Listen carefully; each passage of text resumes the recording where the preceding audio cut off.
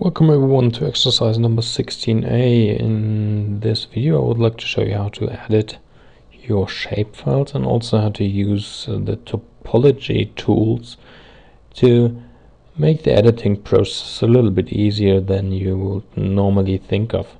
So we will start here with the exercise 16a and we will just visit the first bookmark. This is parcel size, and you can see here two parcels which has to be deleted from the data set due to some reasons, I don't know. And therefore we need, of course, the editing function. You can adjust the visibility of that tool by going to customize toolbars and selecting editor, or you will just click on this here, which will activate and deactivate the editor toolbar. So first of all, of course, start editing tools. We will concentrate on parcels, but we won't create new features. We will use the edit tool itself. So you can easily select features by pressing inside the polygon or on the edge of it.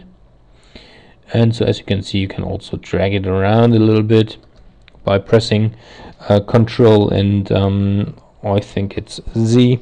You can go back to your previous state in editing. So what we've done, we have now selected this one, and as I've said, you can drag it around as you like. By pressing Ctrl Z, you're going backwards. You can also choose these both things here, redo move and undo move. So there's a bit different. So this is just selecting by double clicking in it. You can see the vertices, and each of this polygon is built up out of vertices.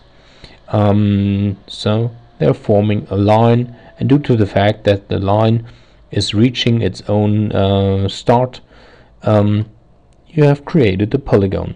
So what you can now do is just by editing this one or selecting this one and pressing the delete symbol over here, or pressing delete on your keyboard, you will erase that polygon from your working area.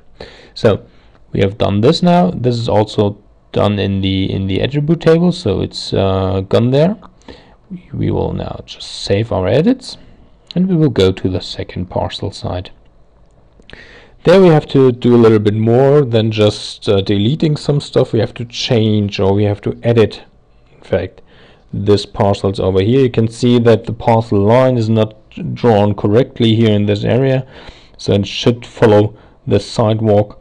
And yeah, so I would like to show you now the topology toolbar, which will give you, or which is much easier to use if you would like to edit a lot of features, and especially polygons that are connecting or connected to each other.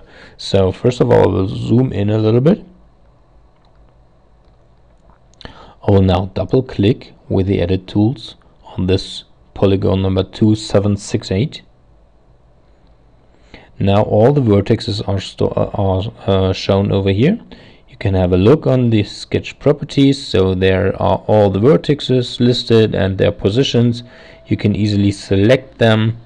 And what I will do now is I will hover over this vertex here, and as you can see, the symbol is changing. By using this other kind of symbol, you can drag around your vertex to the specified location where you would like to have this vertex. So double clicking once more, I will now drag that vertex over here on the sidewalk.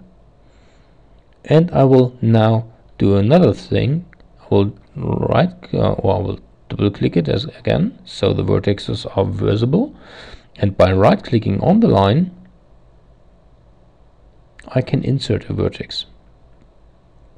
I've now inserted this one. I think it should be listed over here in the, oh no, it's not in the end. Let's have a look where it is. So this one is there, this one is over there, so it should be somewhere here. And as you can see, you can also type in the coordinates of your vertices, which is very useful if you have something like map properties, and you know that it is on that certain location and not half feet left of it or something like that. So now I will select this one and drag it over here to this location. So this is it for the moment, but one thing is still missing. As you can see, we have two features joining each other in this vertex, and this one has a vertex and this one has a vertex on the same position.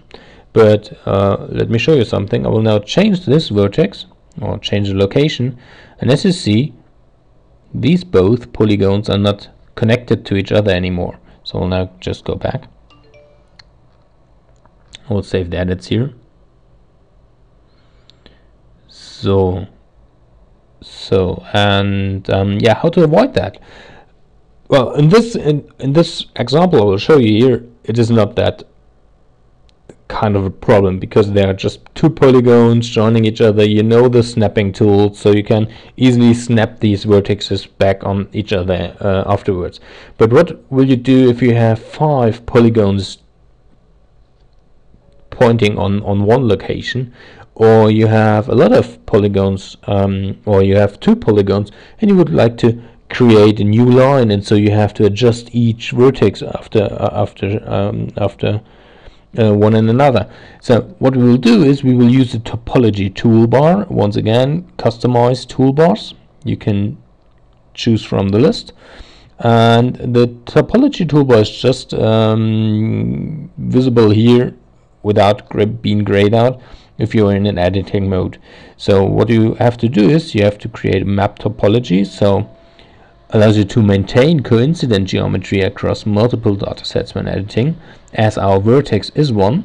So there's also tolerance, so when our 2 vertices are joined to one or treated as one, so you have to adjust, or you can adjust that here. We'll just press on OK, and by double clicking and then using this topology edit tools, you can easily search for that point here, and you can change the position of that vertex, and you can easily, of course, zoom it to or locate it on the correct position on the edge of that sidewalk. So once again, just click on Save Edits. We will now have a look on the vertices again, and as you can see, there are just 2 vertices, or there's still just 1 vertex, and for this polygon, and 1 vertex for this polygon. But as you have seen, this topology edit tool makes it much more easier to obtain and recreate the topology that was there before. So that's it for the moment. Thank you very much for watching. Take care and goodbye, and have a nice week.